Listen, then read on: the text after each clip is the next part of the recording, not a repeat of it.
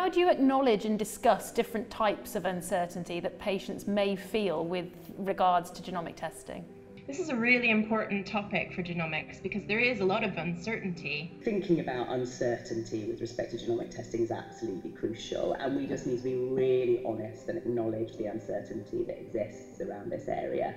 And I think there is no result that doesn't have uncertainty, because a negative test result means that we don't have an answer. You know, why has that person developed this thing? What's next? How might we find an answer?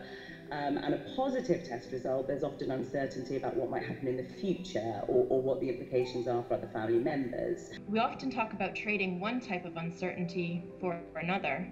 First, patients wonder whether their condition is genetic.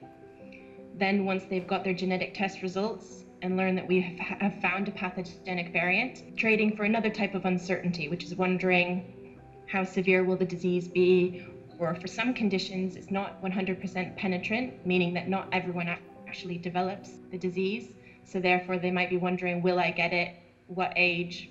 And then of course thinking about the next generation, will my children be affected?